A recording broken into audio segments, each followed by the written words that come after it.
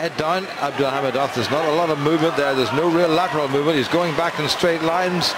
And Shimizu is coming on strong. He's certainly the fitter of the two. I don't know whether he can close that gap. It was a huge gap.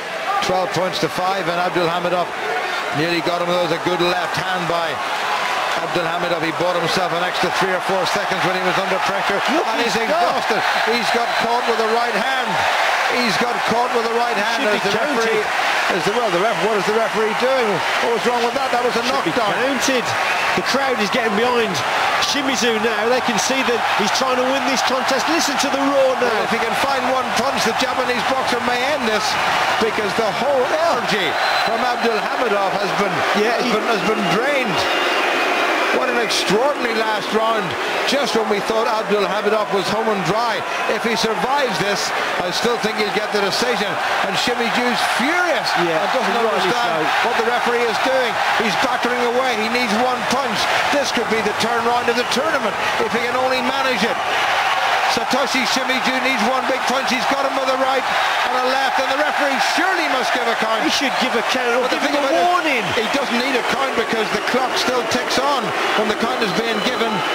He should give him a warning because he's buying for time, isn't he? Look, he's done it 3 times now, referee. Come on. He should give him a warning, which would lead 2 points onto the score of the Japanese boxer. He's gone down again. And I'll tell you something, or else disqualify him, because he's been up to all sorts of nonsense. Now can Shimizu catch him with a shot? He's certainly doing his best. If he goes down again, he'll have to give him it. He's giving him a warning. Well, is that going to be enough? It's only 2 points onto the score of Shimizu, steaming back, and he's got him again. He's got him with the right hand. What a finish to this contest. And the number 2 seed is hanging on to his Olympic dream by a thread.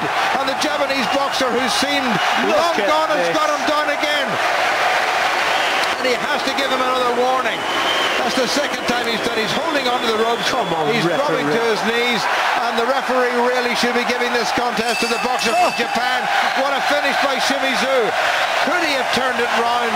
12-5 behind. He'll have got 2 points from the public warning. Can he manage to get another 5 to go to count back? The winner by a score of 22 points to 17 in the blue corner.